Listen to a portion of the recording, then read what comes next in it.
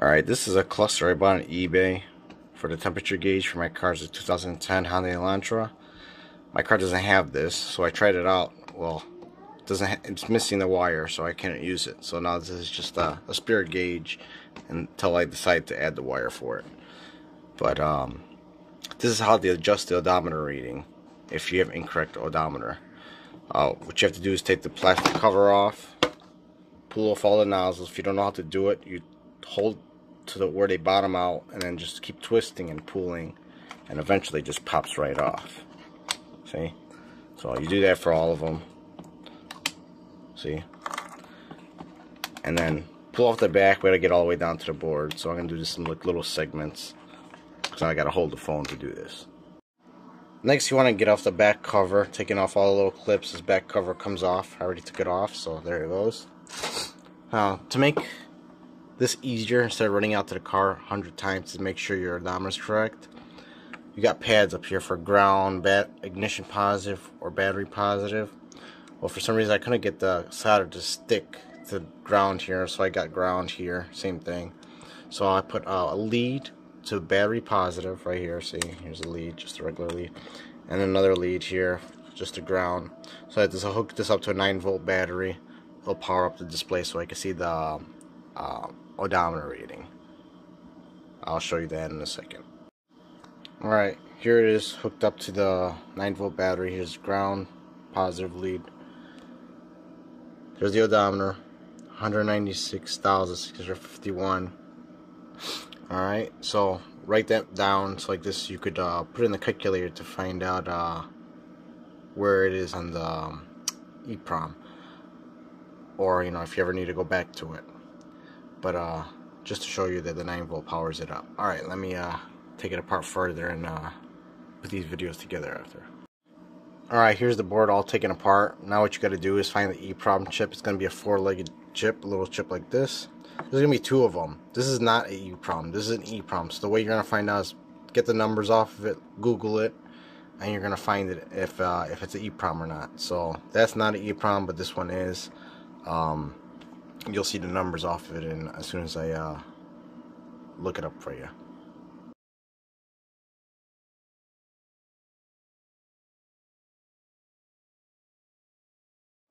Alright, this is the chip we're going to be removing. The easiest way to take it out was hot air, so you don't have to mess up with any contacts. But another way you could do is put solder across all the pads and use a solder iron to lift it. I don't like that method, so I'm going to do the easiest way possible. Get a hot air station,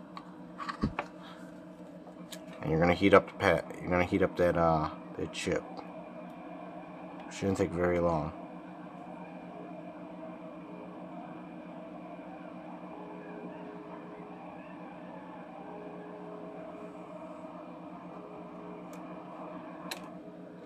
That's it.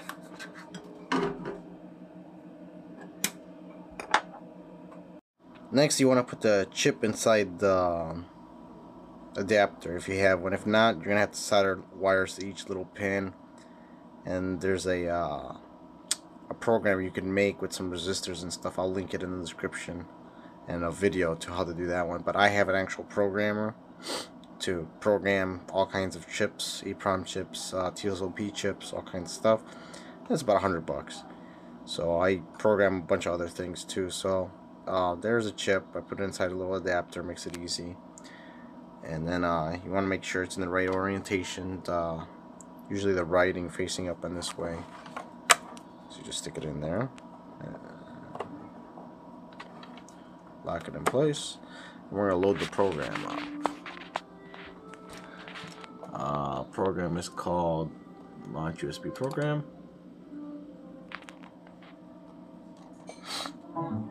Alright, what you want to do next is click on Device. It's going to pop up this, what kind of chip you have. You got to read the chip in a little fine print. This one's a 93C46. It's an 8-bit. If you do 16-bit and when you're reading you get a bunch of empty lines, like the top's full but the bottoms are empty, that means it's an 8-bit. So this one's an 8-bit. So just click on 93C46, as close as you can get to it. Then click Select. And now we're going to read the chip. Click Read. and then buffer. Now here's the information. If you do the 16-bit and you get a lot of these FFFF lines all the way down, it means it didn't read the chip properly. But here it read the chip. So alright, after you have all of it, after it read, this is your odometer reading, by the way. This one, and this one. But anyways, since you have it read, you can't modify it here. So this just reads and writes. So we're gonna have to save this. Save as. It's so hard doing it, looking at my phone at the same time. And then we'll just type in whatever, blah blah blah blah. 555. It don't matter. Just name it whatever. I'll make it a new folder.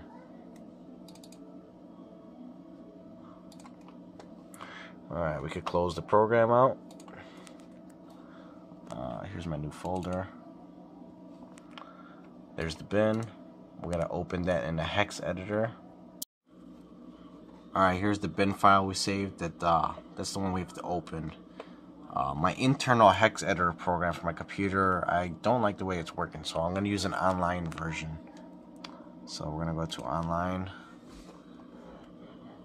There's the website you gotta go to. And then what you gotta do is go to open, desktop, where is it? New folder, folder 2, this one, open. Alright, so here's the values we have to modify. See, there's one there, one there, one there. We're gonna need a program called Tachosoft 23.1. Let's see if I have it still installed. Here, Tachosoft 21.3. Right here, you could Google it, find it online. I'll also link it in my description. Make it easier. Let's see, they load. Let's go. Alright, the program's called Takko 23.1 or Tachosoft 23.1. I'll link it in my description. Let me close this real quick.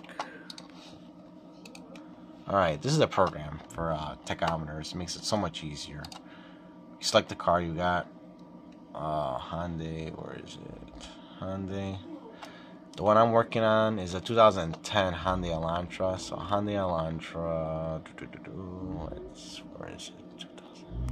Can't do this one, the 2010 year and older. So we have to do this one right here. 93C46 2009. It'll work. And then it gives you a description what you're going to be looking for. Sometimes it's right, sometimes it's wrong, but it's pretty close. So then what you're going to do is enter the mileage you want here. I don't know, up at like 350,000 or 360,000 miles. I don't care. I can reprogram it. So 360. Alright, and then you're going to click calculate. Now, this is the hex code in MADE. Now, for this to work, you have to revert. Oh, this is a bad example. All right, let's do a different one. 556, 890. We'll see. All right, calculate. All right, perfect.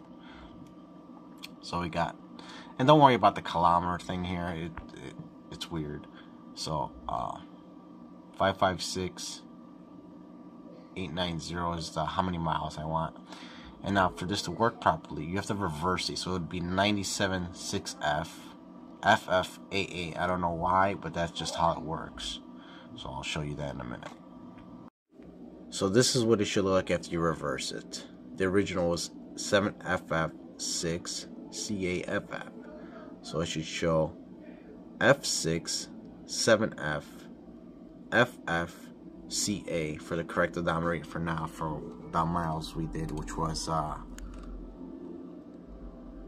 350, 982. So what you want to do is grab this mileage right here, copy it.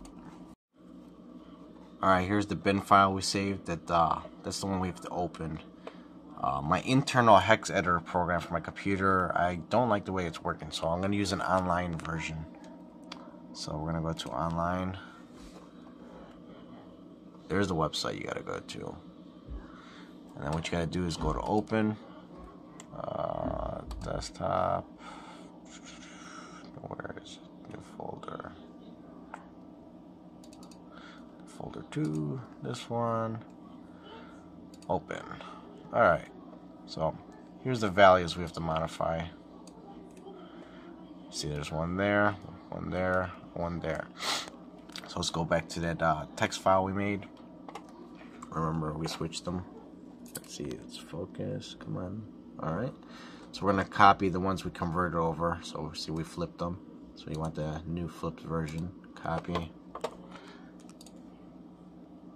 Alright, sorry about all this. I'm trying to look at the screen and look at my phone. Alright, so we're going to click that, right click it, and we're going to click on fill. And then you're just going to paste the new values in here. Come on, focus. Alright, there's one value. And do it again for this one. Highlight it. Fill value.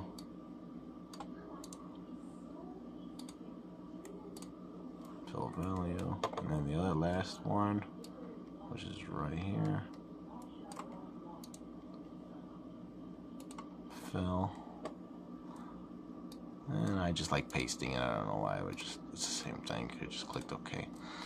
Alright, so there you go. All three of them are identical. See, those are only 3 lines you should be modifying. You want to click save. It's gonna pop up. Yes, you want to download it. We have to open it up right here. Oh my god, this focus sucks. Alright, let's see. There it is right here. I'm going to rename it so it doesn't write over the original one. So we'll name it 6666. I don't care. And we're going to move it to that other folder. So we're going to cut it out of here. Close that. Sorry, I'm just trying to do this. It's like complicated. Alright, that's the original one. We're going to paste a new one that we just downloaded, that we made right here. Alright, so now we can close the website, the web browser. We don't need that no more. Go back to our programming software.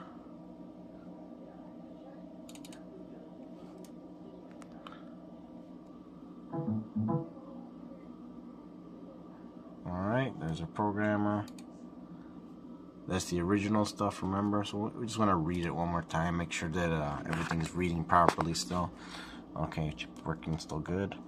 Now we do file. Oh my god, come on, focus. There it goes. File, open.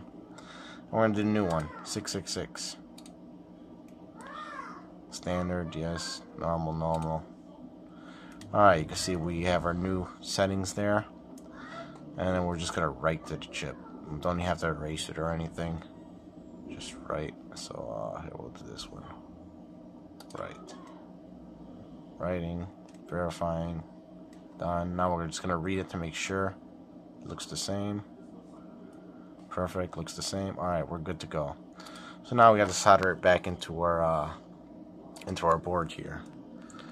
Solder it back right there where it belongs with the same orientation that you had it in. No, I don't want to see it. Alright, now we're just going to solder it back right there and use the hot air station again. Let that warm up a little bit. Get the little pliers. Pop the chip onto the pads best I can. Ah, sucks. And then we're gonna just heat it up. Ah, you bastard.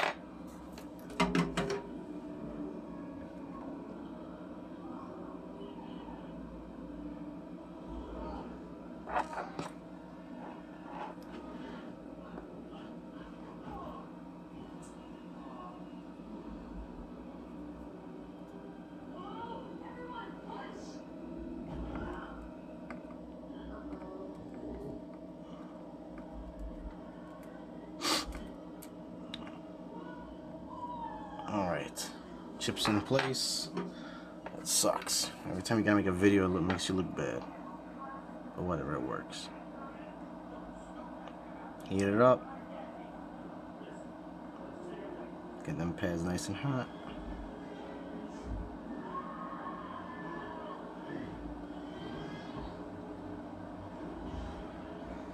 Alright, that's nice and hot. Just try to line it up best you can.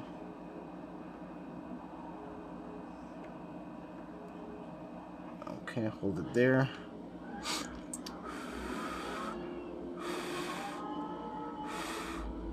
Just trying to cool it down a little fast. Oh, this shit's still hot, motherfucker.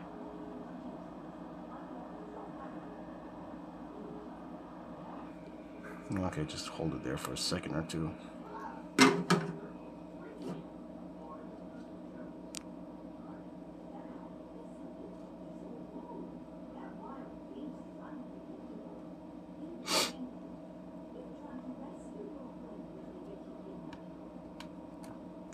Ooh, it's hot still. Alright, just inspect it, you know, make sure that all the pads line up and legs are touching. Looks good. Now we're gonna put it back in the casing where the LCD is so we could check it out. There's little pins here. They line up with this piece. There's one extra little pin here, so if you put it in the wrong slot, it's not going to show the display properly. You just have to pull it out and do it again. So I'm going to do that real quick. Okay, after you have it put back together and you got the pins lined up correctly, hook up the power, little battery again, and there you go. 350, 981. Then after that, put the cover back on. Obviously, take off little yellow leads because you know the power wires. Just can't have that. And then when you put all your odometer stuff back in, put them high up and then push them in, and then bottom them out and push them back in so it's level. On the odometer, you want the line to sit just under this white line, and the same thing for the zero. You might have to play with it a little bit to get it exactly where you want it after pulling them off, but other than that, there's your odometer reading. There you go, hooked up the battery for what we set it to. See, just to show you, keep that on. 350, 982, 350, 981. 1 mile off, but big deal. You know, it's pretty correct. Alright, there you go, guys. So, I mean, it's a quick video. I try to piece it together. So, I'm trying to hold the phone at the same time, the soldering and dealing with the programming and all that. So, if you need any more information, I'll try to help you. But that's the best I could do on making a video. Alright, if you don't have a programmer like the one I have here, the GQ4X, and you just want to build your own, here's an easy serial one that another YouTuber is using. It'll work on this too. It's, you know, you just have to put it together. Look up his video, Speed Car 100. He's got a pretty good video, and then in his description he has the links for the write-ups and all that. But that's for a Honda Accord. All you want is the information for the programmer. So I guess you could just build your own, solder it to each of the leads, you know, pin 1 and all the way to, you know, pin 8, solder them all up. And then you could program it that way, so you don't have to buy a $100 program. You can make it with, you know, $5-10 or even stuff you have laying around. Follow this guide just for the programmer, and then switch back to mine to finish on the Hyundai Elantra.